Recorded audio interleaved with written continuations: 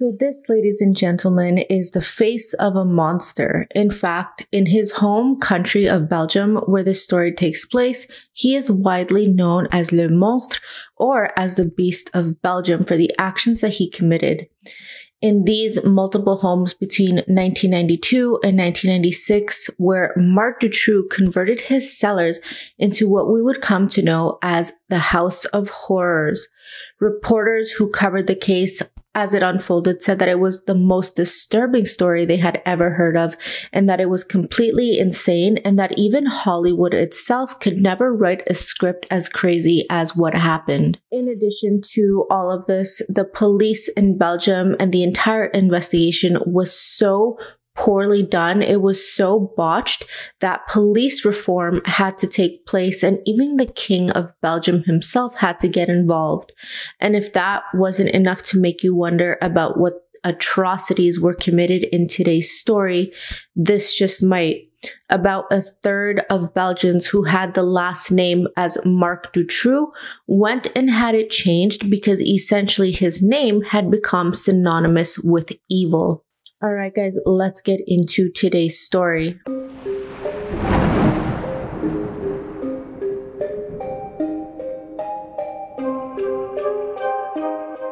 Now, quickly before we get into it, hi, my name is Ashley, and I like to talk about crime, creepy, and unbelievable stories. If you guys are new here, welcome to my channel. And if you guys are recurring subscribers, thank you so much for supporting me. And if you guys enjoyed today's video, don't forget to comment, like, subscribe. All of it really does help. And if you want more crime, creepy content, check out my TikTok. The link is in my description box below. All right, so let's get into the story. Now, we're going back in time a little bit, and this story actually takes us to August 9th, 1996, when 14-year-old Laetitia Delhaize vanished after leaving a local swimming pool in Bertrix, Luxembourg. As she was exiting the building, she was abducted and forced into this perpetrator's vehicle. Luckily, though, there were several witnesses that saw the whole thing happen, and they ended up testifying that it was a white van driven by an unidentified white male. The witnesses were also able to get a portion of the license plate, which was enough to give police an identity on who the van belonged to, which ended up being a man named Marc Dutroux. It was no surprise to police when they first heard this name. He had been known to the police, and he was in the system for a very long time, specifically for SAing many women in the past. With that information in hand, police knew they were dealing with a very dangerous man who was now escalating his very criminal behavior. On the 13th of August 1996, police raided several of the homes belonging to Marc, but they also arrested him, and they made 3 additional arrests as well. In addition to Marc being arrested was also his wife at the time named Michelle Martin, an accomplice of his named Michel Lelièvre, and a business associate of Marc's named Jean-Michel Nihoul. All 4 were brought into the police station, but it did not take very long for Marc Dutroux to start talking. Almost right away, Marc ends up blaming Jean-Michel for absolutely everything. At the time of his arrest, it was already known to many people that Jean-Michel had a very high network of higher-ups that ranged from police officers to businessmen and politicians. Police would end up believing that Jean-Michel was actually the brains behind this entire operation that we'll get into in this video, and that the schemes and the actual actions were carried out by Marc Dutroux. Essentially, Jean-Michel was the boss, allegedly coordinating for girls to be sent to a variety of older, disgusting men in business and politics. 2 days later, on August 15th, Marc tells the police something absolutely shocking. He says, "I'm going to give you 2 girls," which was surprising to police. After all they knew at this point is that they were looking for one girl in particular, and that was Laetitia. In addition to that, the house raids that they had performed a few days prior turned up absolutely nothing. Going back to the interrogation with Marc, he tells them that he does have Laetitia, but that he also has another girl named Sabine Dardenne. So Sabine had actually gone missing in May of that year on her way to school, and she was just 12 years old. There were extensive searches done for Sabine, but by August, her case had gone cold until Marc told the police exactly where she was. He tells police that both of the girls are being kept as prisoners in his makeshift dungeon he created within one of his homes. Sabine had been kept captive for about 80 days at that point, and Leticia had only been kept captive for 6 days, and thankfully both of them were still alive. But little did police know at the time that this investigation and discovery was going to open a whole other can of worms. But to understand all of that, we have to rewind a little bit. So in 1995, two 8-year-old girls who also happened to be best friends vanished without a trace while they were outside playing. Their names were Julie Leleune and Melissa Russo. They were last seen walking hand in hand, going outside, promising both of their parents that they would be back within 30 minutes. And sadly, that was the last time they were ever seen alive. There was a worldwide search done for these girls. Melissa's father, Gino Russo, led the international hunt. He searched across Italy, Spain, Morocco, Brazil, and even Canada for his daughter, but she was nowhere to be found. Over 10,000 posters were distributed for the missing girls, and the family was actually met with some very shocking reactions from the police. Although Belgium, it is a small country in Europe, it's not immune to crime, but many people at the time in Belgium, especially in the early 90s, were adamant that something like this was just not possible in the small country of theirs. The girls must have been taken elsewhere is what most of the people were thinking.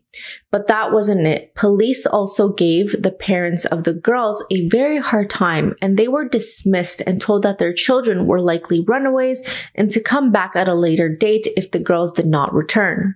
It was widely believed that because crime was so low in Belgium at the time, that things of this nature were not possible in their country, and that although this would be considered extremely racist and disgusting at any point in history, many of those believed that such crimes involving young children belonged to places like Southeast Asia, but definitely not Belgium. Which is incredibly shocking to me because I came across another article from the Irish Times that stated that between 1990 and 1996, 15 children had gone missing in Belgium, with 7 of them turning up deceased. A few days after the 2 girls had disappeared, Gino Russo actually claimed that 3 witnesses came forward saying that it was Marc Dutroux who was responsible. And apparently police were watching him. He was on their radar, but absolutely nothing was done to investigate him early on. A couple months later, on August 23rd, 1995, 2 teenage girls were on their way home after a night out. It was the early hours of the morning when 17-year-old Anne Marchal and 19-year-old Effie Lambrecht were on holiday in West End near the Belgian coast. They were also with several of their friends. Apparently, they were going out on holidays, vacationing, just having fun with a bunch of friends. On the evening of the 22nd, they had gone to see an entertainment show at a local nightclub, and by the time it was over, they had managed to catch the last train back. However, the train only took them to a certain point. Unfortunately, it did not take them all the way home. So they got off at the last stop of the train, and essentially after that, they were forced to hitchhike approximately 13 kilometers to get home. And remember, this was way before the time of cell phones and even Ubers. Unfortunately, neither of the girls ever made it home. And on top of that, the way the police departments were set up across Belgium is that they were pretty split up to specific areas. And there was a huge lack of communication that resulted in zero link being made between the disappearances of Julie and Melissa and those of the ones that just happened to Anne and Effie. So like I said earlier, around the same time, police had a small inkling that they had a suspect in mind that was Marc, but they didn't really do much about it. So at the same time, police did have an inkling, but they ignored their main suspect, who was Marc Dutroux. But I'm sure a lot of you are wondering, well, who is this guy? What do we know about him? So to get into his story a little bit, we have to go even further back in time. So according to Marc himself, he said he had a very unstable childhood, with his father being described as unstable and his mother as calculating and devious. As a child, they were living in what was then known as the Belgian Congo, which would later become known as the Democratic Republic of Congo.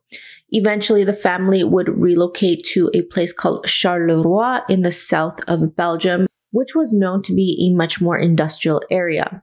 In 1971, his parents ended up divorcing, and with that, his mother ended up beginning a relationship with a man much younger than her, who happened to be a student and was only 1 year older than Marc himself, which meant that Marc would have been 15 at that point, which then meant that the other guy his mom was now seeing would have been only 16.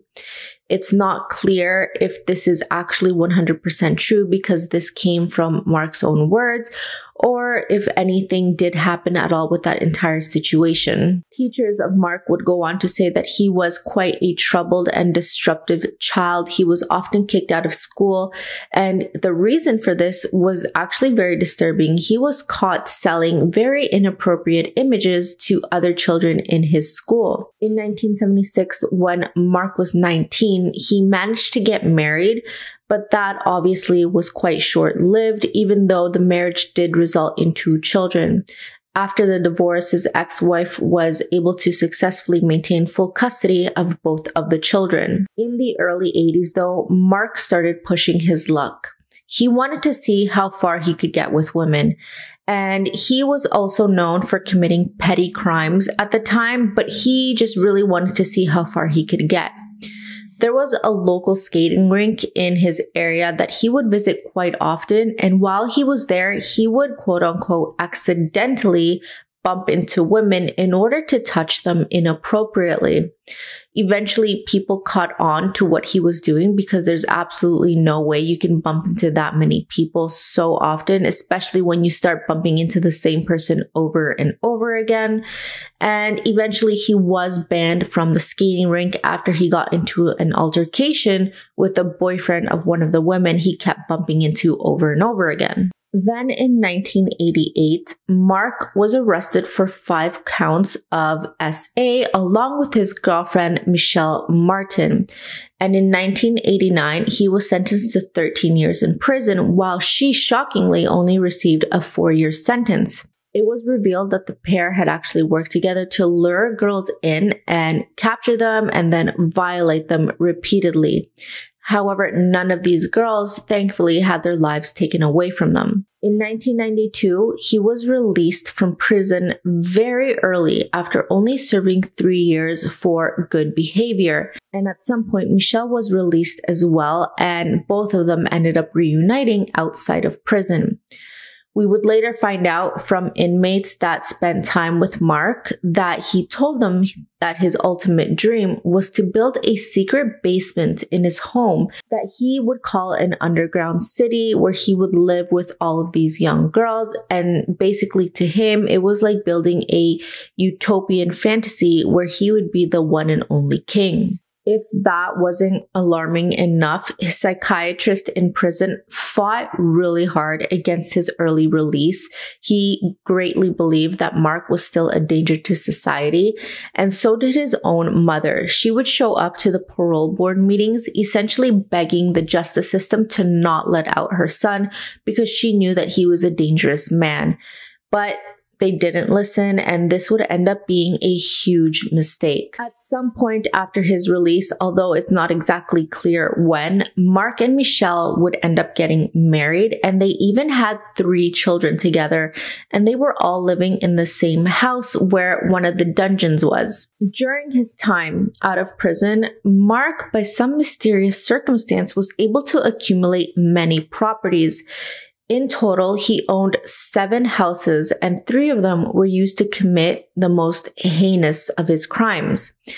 This was a puzzle though. It was very confusing because Marc barely had a job. He was barely able to keep one.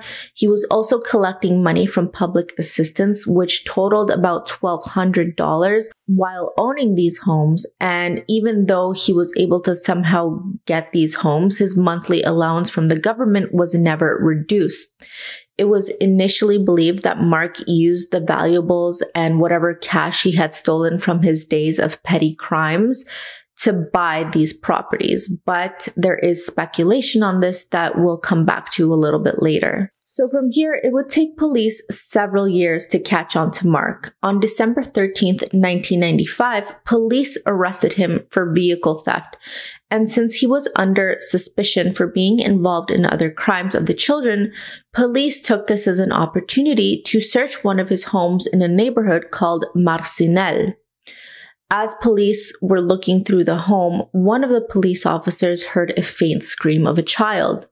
They searched and searched, but they could not find the source. So it was assumed that the screams were coming from outside and were thought to be probably just children playing outside somewhere nearby.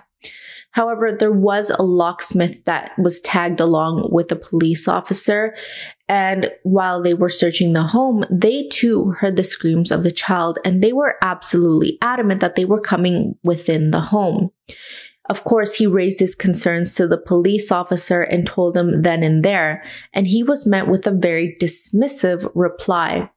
The police officer says, "Who is the police officer here? You or me?" However, prior to leaving the home, police did notice that Marc had several security cameras set up, which they found to be a little bit odd, so they decided to take those with them.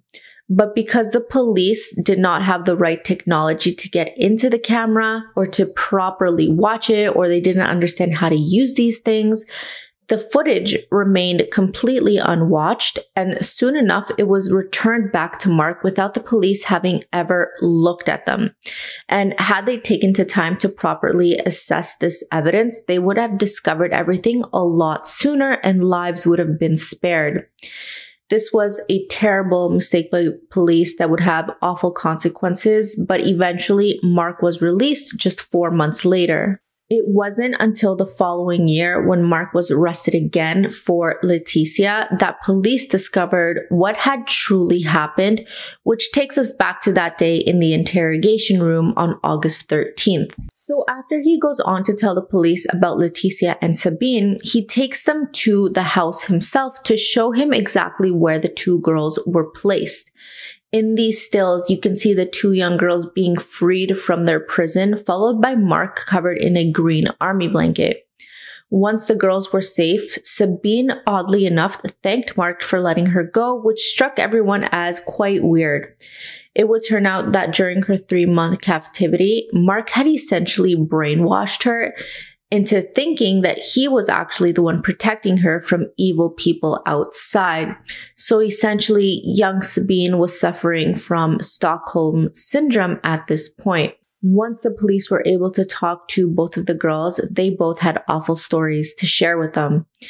Since Sabine had been held in captivity for much longer than Leticia, she had suffered much worse. She had been starved, she had been abused, she had been SA'd over and over again. And in an interview she gave with 60 Minutes, she detailed how Marc referred to her as a wife and that they were meant to be together. Leticia, on the other hand, also said that she had been SA'd, but that she had been chained to a bed in order for Marc to do whatever he wanted to do to her, but that he had also filmed everything for his own sick pleasure. Meanwhile, at one of his other homes in an area known as Sars-la-Bussière, police made another horrifying discovery. It was the dungeon where Julie Lejeune and Melissa Russo had been captive. Unfortunately, both of the girls had passed away due to starvation, not really knowing how close they were to actually being saved. So to rewind a little bit, remember when I said the police officer and the locksmith heard those faint screams coming from somewhere in the basement area or possibly even outside? Well, Well, it turns out that those screams were very much real, and they were the screams of both Julie and Melissa that were being held captive in one of the dungeons in the cellar. The girls had been kept captive there for approximately 7 months, and the reason that the police didn't see it right away when they were down there the first time was because it was hidden behind a shelf on a wall, and it was quite a small room. It measured approximately 3 feet wide, and I'll put some pictures here for you guys to see what kind of conditions these two little girls were forced to live in. Here is where the two girls would spend their days and nights in complete darkness. There were a few times where Marc would take them out to another room, but it would just be to hurt the girls even more. He would chain them to a bed only to violate them over and over again. He would record it, and of course he would also take photos. But he wasn't the only one. His wife Michelle would also sometimes participate and even record these disgusting events. Another sadistic thing that Marc would do to these poor little girls was that he would encourage them to write letters to their families, and he would tell them that he would send it to them, but of course he never would. He would simply read them to himself. I guess it gave him a good laugh or something, and then he would keep them hidden. Some of these letters were later on read out in court, and a few of them Sabine had written to her family, begging them to take her home and promising that she would be a better daughter. All of this because Marc had essentially brainwashed her into believing that her parents didn't want her anymore and that they refused to pay the ransom for her in order to bring her home safely. So when Marc had been arrested for car theft and was away for 4 months in jail, he had apparently instructed his wife Michelle to feed the two girls in the basement while he was away. But according to her, she could not bear the thought of looking at the girls, so essentially she just left them there to starve. When Marc was released from prison, he returned home, and apparently he said that he found the two girls still alive, but barely clinging to it. He attempted to save them by feeding them with baby bottles and trying to give them all of these vitamins and minerals, but it was way too late because both of the girls had passed away, and he even claimed that one of them passed away in his arms. He then took their lifeless bodies and buried them in the garden of a different property. As a side note though, this is heavily debated by the parents of the two girls, just out of common sense. So how could possibly two girls survive 4 months without having any food or water? Generally speaking, an adult could possibly survive 2 to 3 months with water alone. But when it comes to just food, that gets reduced to basically half. With only food, you could survive about 1 to 2 months. But if you have neither, you're going to pass away a lot quicker than that. What's even more disturbing is that Melissa had been violated multiple times in the weeks before she passed away. So if Marc was in prison at the time, who else was doing this to this little girl? The answers remained completely ambiguous, but we'll get into a few theories later on. But Marc wasn't done confessing just yet. He then tells the police that there are 2 additional bodies buried in the same place, and those were of Anne and Effie. When police arrived to the location, they ended up digging up the 2 girls, and it was discovered that they had actually been sedated and moved there where they had been buried. Both of the girls had been wrapped in plastic and were essentially still alive when they were buried. So during the time the 2 girls had been kept in captivity, they had been chained and held in this makeshift dungeon, treated absolutely horribly, violated over and over again, and of course it was all being filmed. But shockingly and disturbingly, that was not the only discovery that police made when they were digging up that garden. They ended up discovering a 3rd person.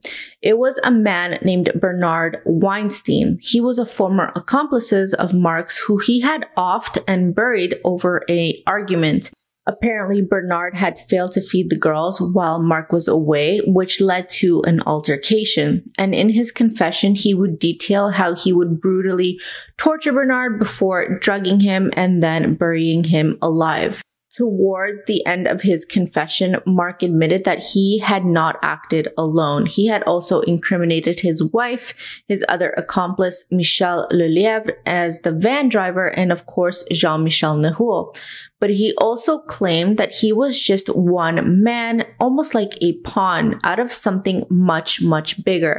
Marc claimed that he was part of a huge child ring, if you know what I'm talking about, that included successful businessmen, high-ranking government officials, and policemen. This claim sparked thought on how Marc was able to afford so many properties, which led people to wonder whether or not he was actually being funded by these successful business people in order for him to capture people or children for their own benefit. This was further backed up when police looked into his past victims, and one of them was named Regina Louf. She confirmed that she had been taken to these parties where there was a bunch of illegal activity going on with much older and wealthier men, and she confirmed that both Marc and Jean-Michel were in attendance, and all this happened when she was just 12 years old. During the investigation, there were several other witnesses that would come forward as something called the X-Files, all of whom were victims of Marc Dutroux and these illegal parties. And they were allowed to remain anonymous, and instead of having their names presented, they were basically just given an X number name instead. Many of them had horrifying stories. For example, one of the children claimed that they had been released out into the woods and then chased by Dobermans. Many incriminated other high-ranking authority figures and even well-known people in the area at the time, but for legal reasons, I will not get into those names. But if you are curious enough, they are available online. But to make you think twice here about the investigation, police apparently did gather DNA from the dungeons that resulted in 26 samples being collected, but the results came back as inconclusive as to who they belonged to. They had also collected hair samples that were found in the dungeons, but because there was no technically concrete evidence that anyone else had entered that area besides the girls and Marc and possibly Michel, those hairs were never tested. So make of that what you will. However, when police asked Sabine what she had seen during her captivity, she claimed that she had never seen anyone besides Marc the entire time. Now, this is where it gets even more messed up, if that's even possible. As the investigation continued, over 20 witnesses of this alleged ring said that they would testify in court. These people started going missing or they would turn up deceased. Many of the officers on the case were suddenly taken off of it, and even an investigating judge that was overseeing the entire investigation was removed, which led the public to believe that there was a mass cover-up going on. Specifically, in October of 1996, Judge Jean-Marc Connerot, who was actually the one responsible for issuing the arrest of Marc Dutroux, was removed from the investigation because he had attended a fundraiser event for the victims of the families. This led many people to believe that he was actually quite biased in his judgment, and then he was removed. As a result of this, he had to go absolutely everywhere with armed security because he was constantly getting threats, and the police had informed him that there were actually contracts that had been taken out on him and the prosecutors on the case. The judge was so fed up with the amount of corruption and difficulty he was facing with this that he took it upon himself to write a letter to King Albert II of Belgium. This is what that letter said. This institution seems to acquire its authority and supremacy over sectors of the justice system by relying on a complex and secret modus operandi that the appropriation of certain key circuits of our institutions created and regulated by the law. It is a matter of essentially political, financial, police, and media circuits. This mafia-style criminal phenomenon is evidently not peculiar to Belgium, but it involves particular manifestations that are well situated to this small country. We can imagine the obstacles that a judiciary inquiry will meet when investigating such facts. Numerous taboos, problems of mentality, and a lack of cultural reference on the issue in order to be able to become aware of our deal with such criminal phenomenon, taking advantage of Belgium, of official reticence in terms of their acknowledgement, which favors or supports their occultation. The function of a criminal system of this sort is obviously to serve its fundamental purpose, the pursuance of particularly profitable illicit activities such as money laundering, and to protect the legitimacy of its activities and the impunity of its agents. This indispensable function corresponds to the motive of criminal protection that assures the permanency of the incriminated system by means of the infiltration of certain circuits of our institutions, especially the police force, a veritable knot which my whole investigation has come up against. His letter resulted in the king stepping in to ease the rising tensions in the country and also to comfort the parents of the victims by setting up several forums to combat these sort of crimes.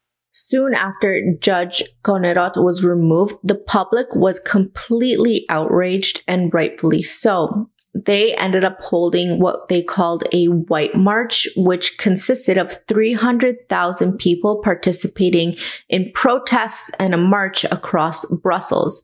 Citizens across the country completely lost faith in the Belgian justice system at this point, accusing the courts of covering up this entire investigation.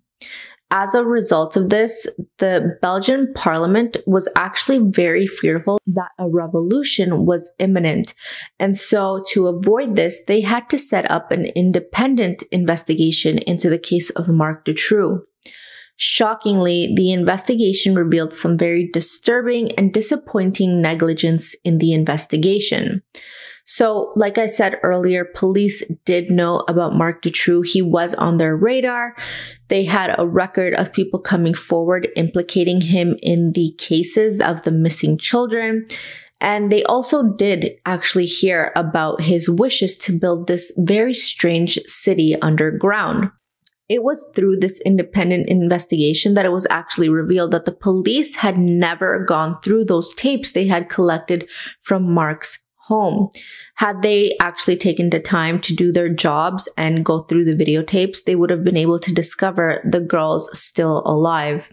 And it was also through this investigation that they discovered that the police officer that was there that particular day that had heard the children screaming, he didn't do what he was supposed to do in order to look throughout the house as thoroughly as he should have. Additionally, Regina Louf was classified as a pathological liar, and all her testimony was deemed as worthless. But to this day, she is adamant that she was telling the truth the whole time, that it would have been much easier for the authorities to label her as quote-unquote crazy than to actually look into the truth, which, judging by the way they handled the entire case, I'm not surprised if the police were actually just labeling her as some crazy person in order to ignore her claims. Sadly, it was decided that Dutroux's case did benefit from some corruption, carelessness, and lack of professionalism, but there was no evidence that he received help in the form of a cover-up from higher-ranking people.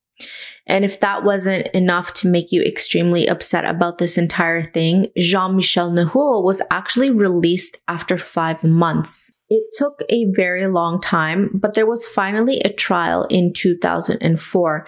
And thankfully, there was very little room for Marc to run. It took 56 trial days for each side to present their cases, but by the end of it, it was pretty clear. The jury found Marc guilty and sentenced him to life in prison. As for his wife, Michelle, she was given a sentence of 30 years. His accomplice, Michel, was given 25 years as well. As for Jean-Michel Nehoul, he was given 5 years, but unfortunately, there was just not enough evidence to prove that he was the mastermind behind this entire operation. Instead, he was found guilty of participating in trafficking of illegal substances. In 2012, Marc's wife, Michelle, was released on parole after just serving 16 years, while Jean-Michel Nahul passed away in 2019 due to natural causes. But there was one good thing that came from all this. Eventually, the various branches of authority in Belgium at the time were disbanded, and a police reform took place, which ended up merging the police into one federal police force. This was done in order to increase the transparency and communication between everyone, but also to prevent different police forces with essentially competing with each other to see who could crack the case open first. Also, the ability to grant early release to anyone from prison was taken away from the minister, and it was given to a special tribunal that was created solely for this purpose to make much more objective decisions, considering that if Marc hadn't been released after just serving 3 years of his original sentence, none of this would have happened. Which seems to have worked, because in 2013, Marc actually believed that he would be able to get released, so he applied for early release, but thankfully he was denied. And that is the story of Marc Dutroux and the atrocities he committed in Belgium in the early 90s. Some of his houses have been demolished while others have been boarded up, and I'll put some pictures here for you guys. But let me know what you guys think of the case. Do you think there was a cover-up going on? Do you think that he was just lying and implicating other people in order to alleviate the responsibility from himself? If you guys have heard any other information that I didn't mention in this case, let me know, because it was quite a very long and complicated case to cover. I was very surprised that there was not more up-to-date coverage on this story. I'm not sure if it's because a majority of it was in French, since they do speak that in Belgium, or maybe even in Flemish. The English articles I came across were mostly from the late 90s, the early and mid 2000s. So if you guys have heard anything else about this, let me know in the comments below. And if you have any other story suggestions, whether they're crime, creepy, and unbelievable stories, also just let me know. Leave them in the comments below. All right, thank you so much for joining me, guys. Don't forget to comment, like, subscribe, and I will see you in the next video.